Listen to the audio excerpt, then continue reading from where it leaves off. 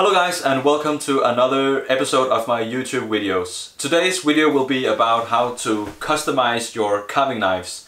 In this case we will use the Morakniv 106 and 105. We will make some chip carving in the handle, paint it, and we will make a birchbark sheath with some pine roots to it. I've been looking forward to this video for a long time because I really love to personalize my tools, and the good thing about Moraknives is that they are not really expensive, but they're still a very good carving knife. So how you can personalize it and yeah, make them super awesome. Please like and subscribe to my channel and videos for more quality content. I will be so happy if you do that.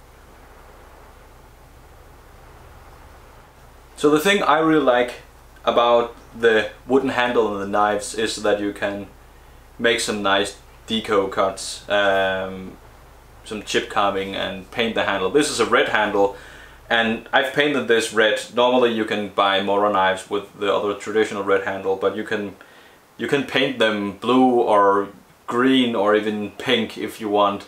That might be a good idea for a really girly knife. And as one of the, this is one of the main things about this video, and the second thing is how to make the birchbark sheath. So in this video I will go and show you how to make these birchbark sheaths with some pine root and then carve and paint the handle. So when you got the knife here as it is and you have to make the custom cuts on the handle, or you have to measure the length and all that and the width of the birch bark, I mean, really do not have the edge like that, because it's dangerous. It's really sharp. So just take some tape here and wrap it around so you'll get a secure tool when you work. And that's pretty easy, you know. It's not that difficult.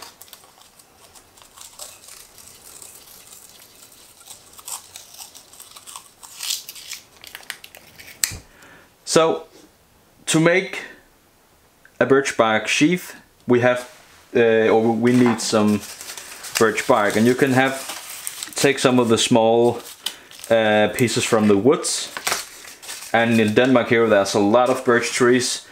You can go and buy some of these kind of, and yeah, I don't know what to call it, an arc or something, big pieces. And just to make compare this to another piece, there's a lot of these bad spots. You can see it on the back side here. It can be a bit difficult to get long, nice pieces from this one, so I will figure out how to use that, and for what. But this here is really good. A few weeks ago I went out in the forest to get these, and of course you can keep them fresh because they will obviously rotten. So you can round them up in this, or coil them up, and then simply dry it. And when you have to use it, just put it in some water for, I don't know, 30 minutes, maybe more, maybe less, but until they are kind of more soft and, yeah, easy to work with. So we'll put this over there and put them right there. So the trick here is that you can take this piece into a vise and then have this cutting surface so you don't use your workbench here. So I take a ruler and then remove all those bad bits there.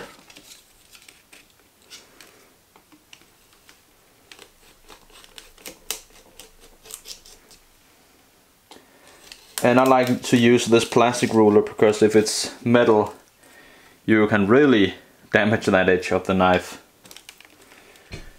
So the blade here is 8 centimeters, and I think I will leave, I don't know, an extra half centimeter. So that's almost 35, so we will cut it up there. And just to make it a bit more even, we'll do the same as before, just to make some better cuts here. I am right-handed, and left-handed cuts, or these awkward, makes me insane, so this is just a bit more easy.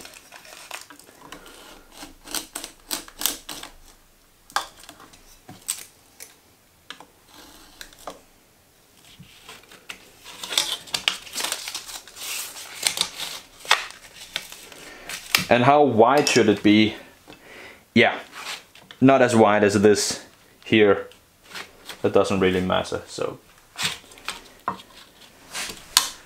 this one here, the blade in the bottom is 1.5, so we can make it, if you measure here with the other one, around 2.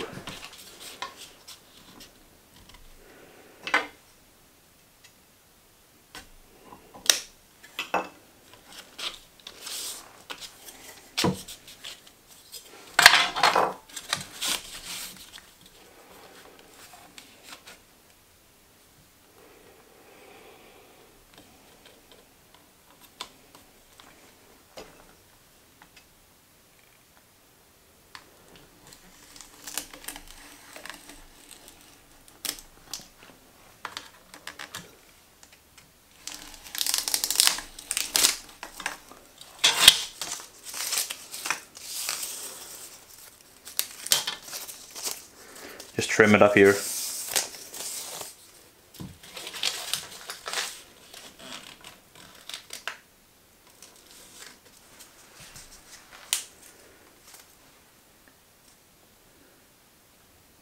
Like this.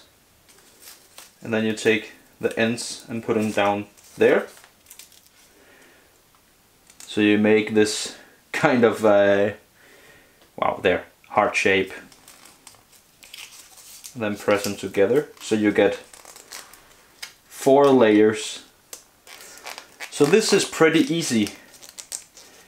And now the thing you need here is start coiling it up with the roots. You take the other knife here. Just be sure you don't carve or cut yourself with it. So really important when you make this that you have enough tightness so it will grip the knife. So this you don't want this just to fall off.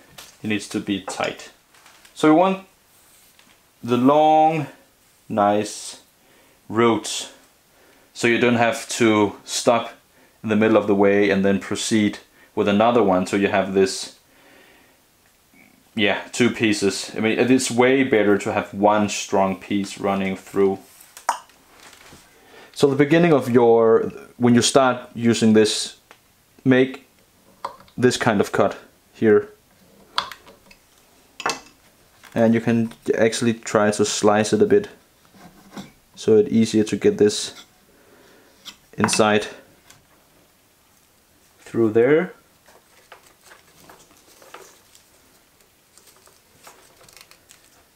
And here, and don't take it out there, just leave it inside. I don't want that little end sticking out, so I'll try to do this here. In the beginning it can be a bit annoying here, but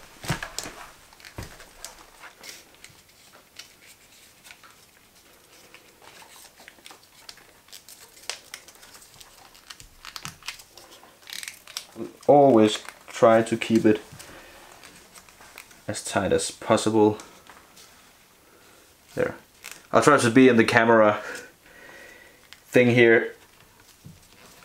Always have in mind that you need to see what I'm doing. Yeah, sorry. So now you can start to put this on the outside. And there are so many ways to do this. This one here, you see that I made two, coils around there, and two and two and two. You can also use this. This is from an awesome and very nice American guy called Don Nashisi, who made this for me. Birchbark and roots also.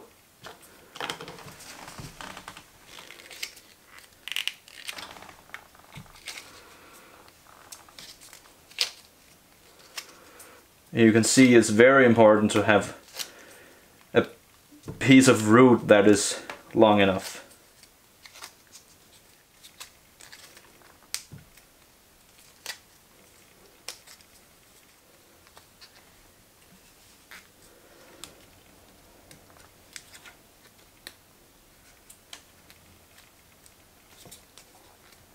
I think this is actually just perfect. Wow! So, in the end here, in the last bit, there might be room for another run, but I'm not sure there will be enough root left. When this will dry, it will harden up and make it a bit more stiff.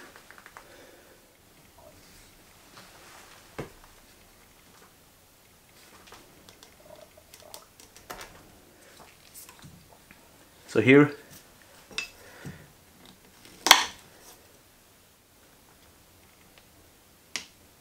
yep. And then let's see if it fits. You see the length here is right as it should be.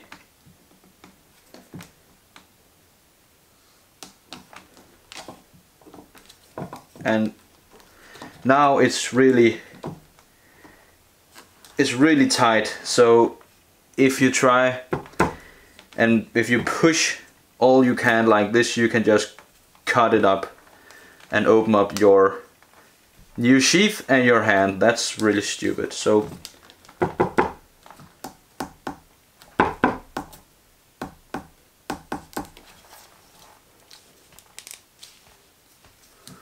that is tight, and that I think this is really good.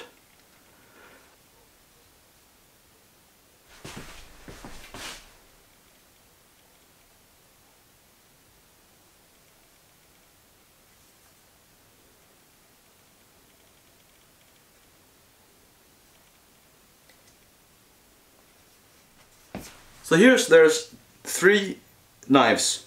The 105 and the 106, and it's the same blade, so this is not this is only just a different handle. We want to customize the handle. If you want these cuts here, the chip carving, if you want the nice natural tree colors, we paint the handle first and then make the cuts. And with this knife we can paint the handle and then with some milk paint, and then sand off the ridges here, so we'll get a very nice looking knives. This here is some of the milk paint from Real Milk Paint in the US, the earth green, and this looks really nice.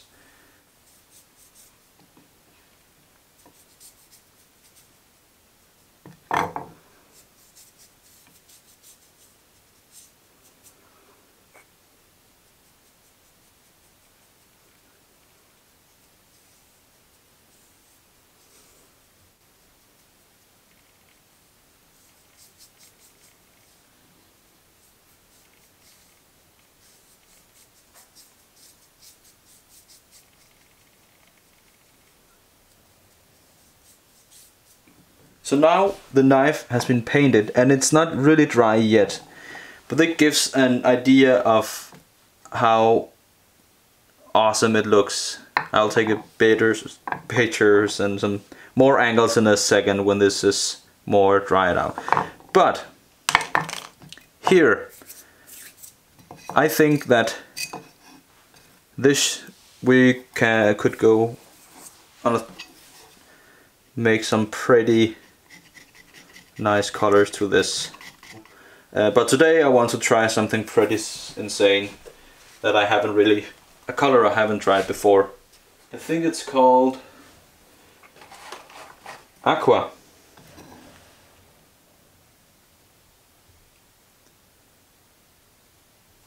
Wow. And when this will get some oil, it will get a bit more darker than this.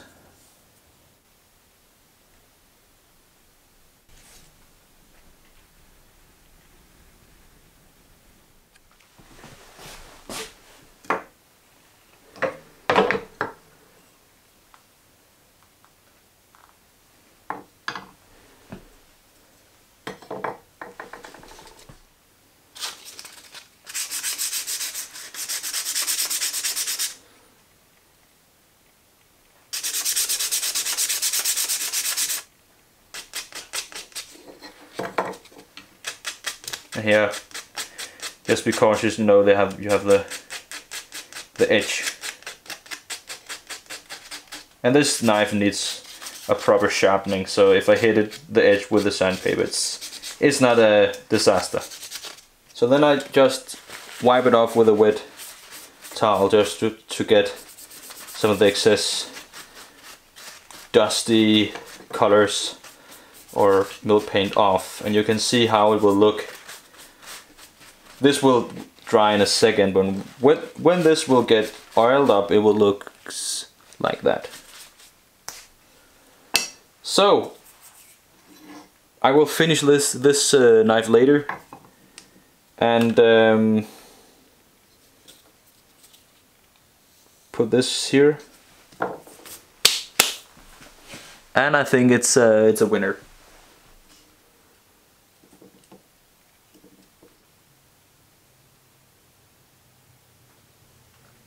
When the painting has dried and there's a little space there where it could be, yeah, it's not all totally dried up, but whatever, it's okay. I take some paper towel just to get off some of the excess colors too, as with the other knife with the green painting.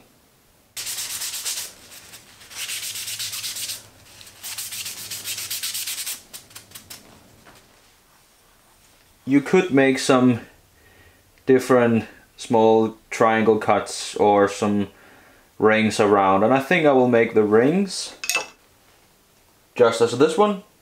So when you want to make those rings around the handle, it's very important to draw a guideline, because you can make so much crap by not having some sort of a guide. So I will make them here, and I will make them up there.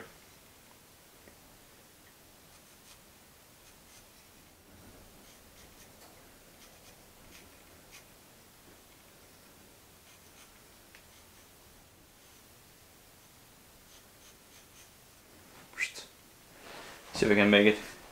Yeah, so now it's just a question of make some V-cuts.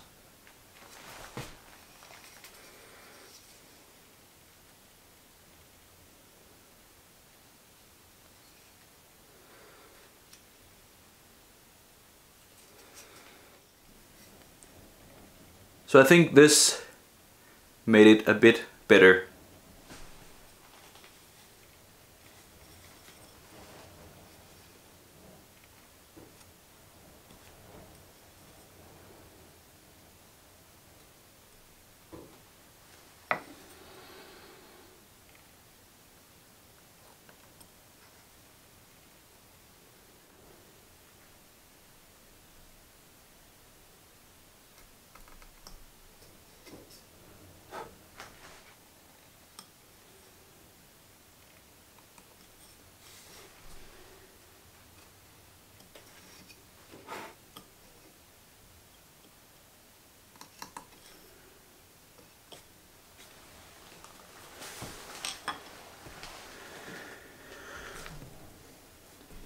Nothing much, but I still like some small things on the knives here.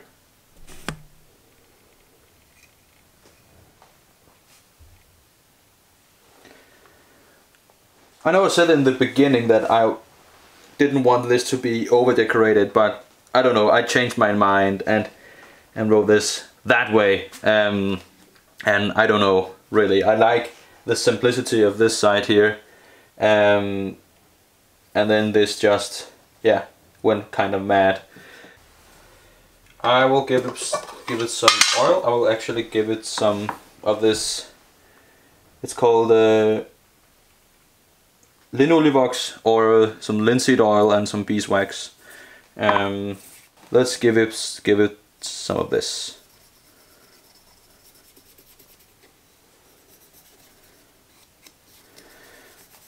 Because it needs some treatment,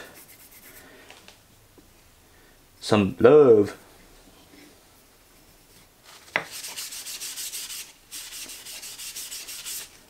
And then it just needs to dry for a week or some few days. So guys, here is the knife that I just made. And I think that because the milk paint gets so brittle and the surface is so crispy, it cracks off when you push the knife or the edge to make the small cuts here. So I think the milk paint is some of the best thing to use, just because it looks so damn awesome. So it looks like this. Can I get a focus? Can I get a... Yay! That's a focus! Whoa! So that's a knife that looked like this before. And here's the two. I really like it. I like those. So go out and customize your own blades. I hope this video helped you on your way to make some more personalized things, instead of just go with the flow and be like everyone else, or just have those not boring but still a bit boring, just normal knives. This is so damn great, I think. Take care. Again, please like and subscribe, and I hope I will see you for more nice quality content videos. Take care.